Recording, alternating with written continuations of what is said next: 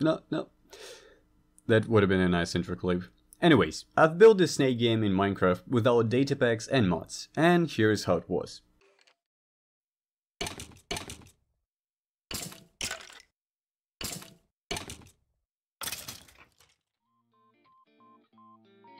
Before doing anything, I need to have a concrete, in-depth, step-by-step plan of what I'm going to do. So I'm glad to present you this masterpiece. The first thing I'm going to do is research. The thing is, the last time I've played the game was probably 10 years ago, so I just kinda need to know what I'm building. Second step is the actual building, which will also have its sub-steps, but we'll get back to this later. Third step is testing. Fourth is fixing bugs. Then testing. Then fixing bugs. Then testing. Then fix it. Yeah, I kinda have an infinite loop at the end of my plan, but like no one said it had to be efficient, just in depth. The research stage was pretty fast. I just googled the snake game, found this video about the game's evolution and stopped at the version of 1997, which is the closest to what I remember I was playing 10 years ago. Then I also found this website with the game itself, and this is pretty much what I want to build. So since we're done with the research, let's get down to building. Before writing any commands, I decided to build the actual playfield, which is gonna be 19 by 19 blocks in our case, just because this way I can center the snake, and I like when I can center something, and I don't like when I cannot. Anyways, after the playfield, I've built a basic command block circuit. These are all empty command blocks for now, where all the top lines, aka modules, are connected underground. So all the command blocks here are being executed within one tick.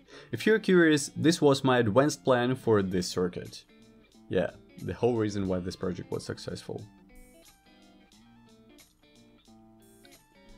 The first module is going to be responsible for start and restart functionality, such as creation of scoreboard, filling the whole playfield with armor stands, which will allow me to operate the snake, and a basic timer, so I can make the snake move slower or faster.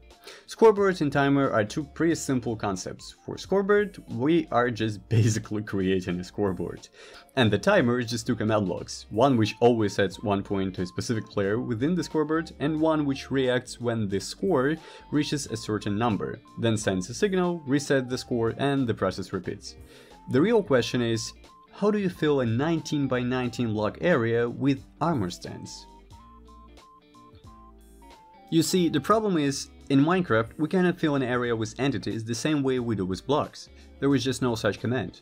Although there is a known workaround. The execute command allows us to run commands from the perspective of any entity or player. So here's what I'm gonna do.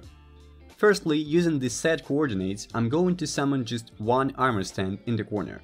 Then, I'm gonna write something that we can translate in human language the following way. From the perspective of every armor stand, summon one more armor stand with the relative offset of 1 by x axis.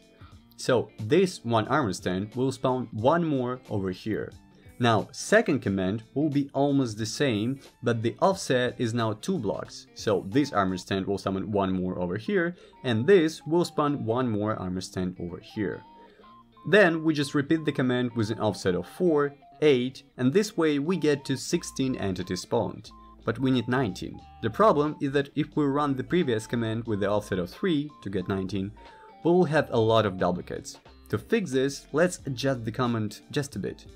From the perspective of every armor stand, summon one more armor stand with the relative offset of 3 by x-axis, unless there is already an entity at the destination block. And the command looks something like this. Then we're just gonna repeat the whole thing, but for z-axis. And here's what we get.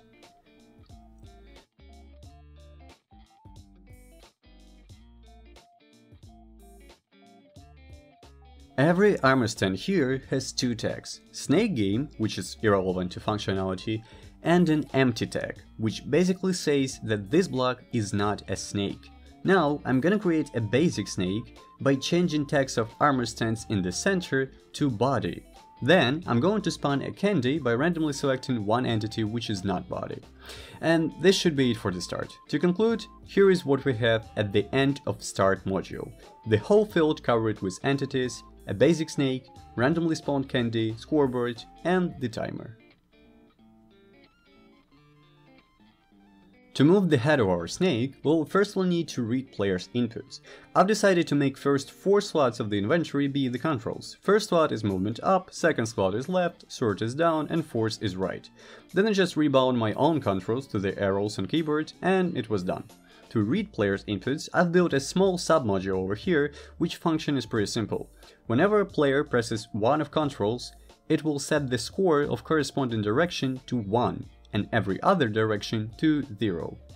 At the same time, it will not react to swift movements. For example, if player was moving left and pressed right, this input will be simply ignored. After input reader is ready, we're simply connecting it with the head movement by moving the head tag relatively to the controls. By the way, I forgot to mention, but the first block of the snake is tagged as head and not just body, just so we can separate it. Also, if you're curious how exactly do I move the head, remember that using execute, we can perform commands from the perspective of a specific entity. So yeah, after we've connected controls with the head movement, the only thing that's left to do is to just add a check to see if the game isn't lost. Basically, if the head is moving towards entity with empty tag, it's okay and the game continues. If the head is stepping on the entity with the body tag, the game is done because we just simply hit the tail. At the same time, since swift movements are ignored, the player cannot kill the snake by moving backwards. And if we hit the wall, considering the specifics of head movement, the program will simply try to pass the head tag to an empty space outside of the border, which results in losing the head in general. So we're just gonna add one more separate check to see if the head is still on the board, and if it's not, the game is also done. To conclude, we can now read players' inputs, move the head, and identify if the game is lost. While writing the module for the body movement, I spent more than an hour on just one command block. At the end of the day, all we need to do to move the body is to just remove the last block, aka tail, of the snake. But how do we know what block is the last one? Basically, I've had a few ideas. First of all, we can do the opposite of the task and check if the block is simply not in the middle. For example, here we can clearly see the last block because it has only one connection, while all the other blocks have 2 connections. Simple, right? Yes, that's why it doesn't work. Because if we move the snake somewhat like this block, while being the last one, now also has 2 connections. Second idea is that we can just add all the body blocks to the scoreboard, where each new block will have its score greater by 1 than the previous. Then we just select the block with the smallest value and remove it. Now, the problem with this is that it might work in theory, but would be a hell to work with in terms of controlling the exact locations of where new blocks are appearing when the snake eats a candy. Therefore, here is the final solution. You see, when we move the head, it's not only passing the head tag to the next entity, but at the same time it marks current entity with an additional tag stating its direction. It's actually easier to just show it. So for example, here is the pole snake. If we look underneath, the armor stands below are forming kind of a history of head rotations. Considering that we have this information, how would you find the last block? Right. The last block is the block which is not being pointed at from any direction. And this works in any scenario. Here is the command to identify if the block is not being pointed at, and I'm not even going to explain it. So at the end of body movement module, we have something like this.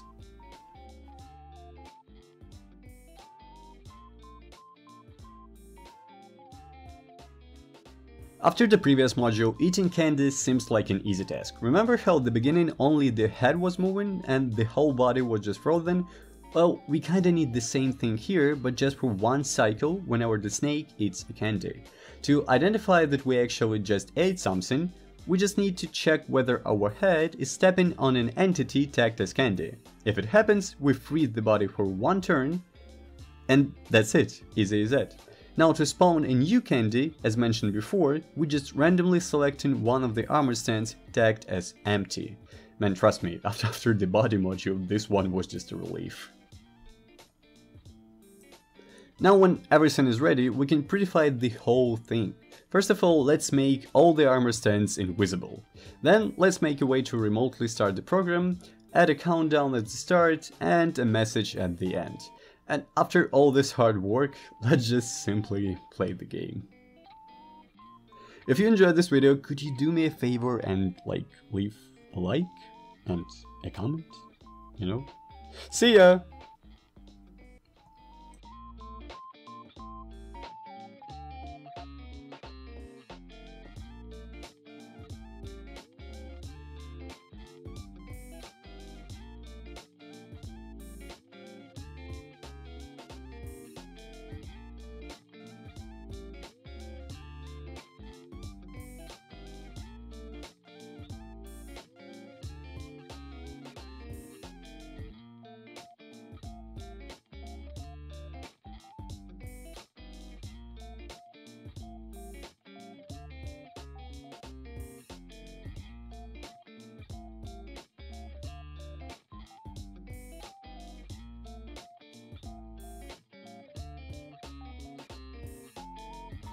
I'm still not good at it though.